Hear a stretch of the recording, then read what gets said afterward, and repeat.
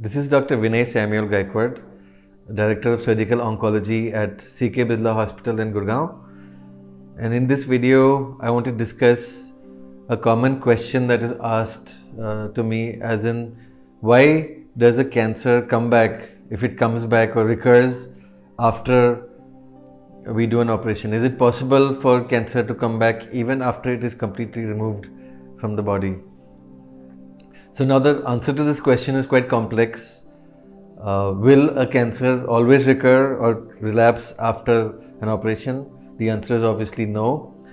Many patients it does not recur. Now there are a lot of factors that determine whether a cancer will recur.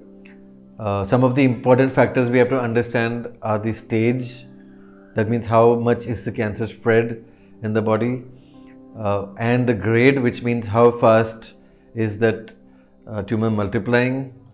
Has it already spread into the bloodstream? If there are circulating tumor cells in the blood, there's a high chance that it could recur even after the best of therapies.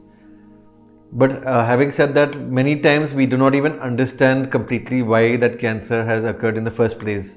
So if it can occur the first time, there is a chance that it can relapse or come back again.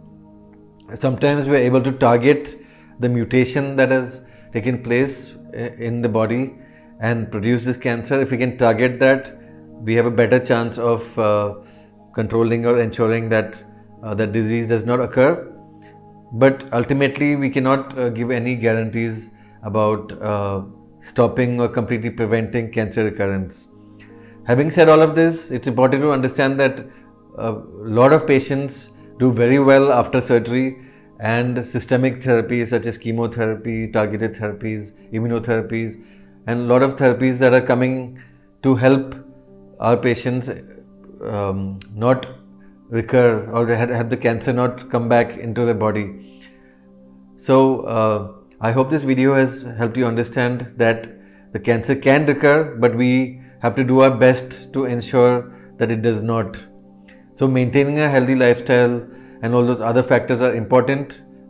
Prevention like tobacco abstinence, decreasing alcohol intake, maintaining a healthy lifestyle, that's important. But it's also important to understand that despite all of this, we should be careful and monitor, have surveillance, do necessary testing to ensure we can detect it early if at all it recurs after treatment.